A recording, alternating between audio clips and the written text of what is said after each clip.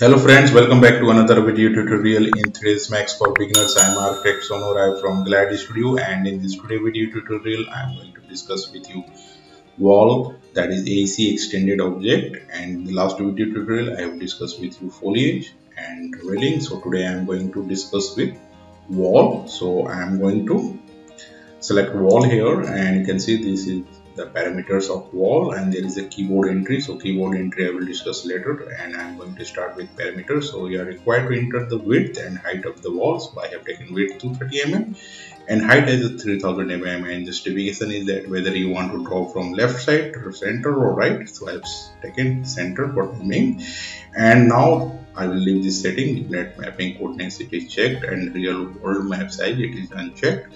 And now I am going to my perspective mode here, and I will draw a wall here. So I am going to enter a wall here, and this is, I will zoom it out for you. You can see you can start drawing wall very easily, and I'm not going to weld this wall. So it will ask whether you want to weld your points. No. So if you want to finish your plan, you can click yes, and if I want to weld it here, I can simply click and I will select yes. So your point will be welded here.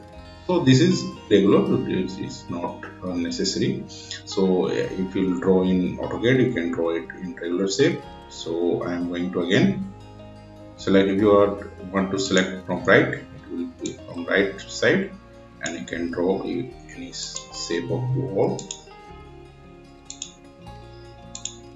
So I'm going to escape this, and now I'm going to draw a shape here. So I'm going to select line here, and now I'm going to Alt W, and you can go to top view, and now I'm going to select rectangle here, and I'm going to draw a rectangular shape here of a line, and see what happens.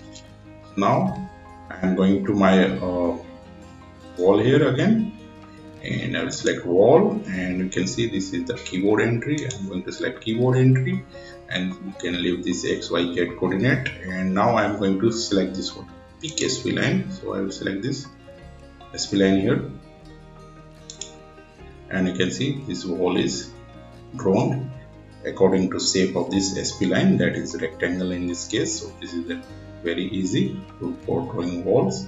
So we will use in drafting of AutoCAD plans, and we will use wall method and line method for extruding our floor plans of AutoCAD 2D in 3ds Max. So this was the tutorial for the today's session. In the next session I will come with some more interesting topics in 3ds Max. So thanks for watching. Please like, share and subscribe my channel. Bye bye.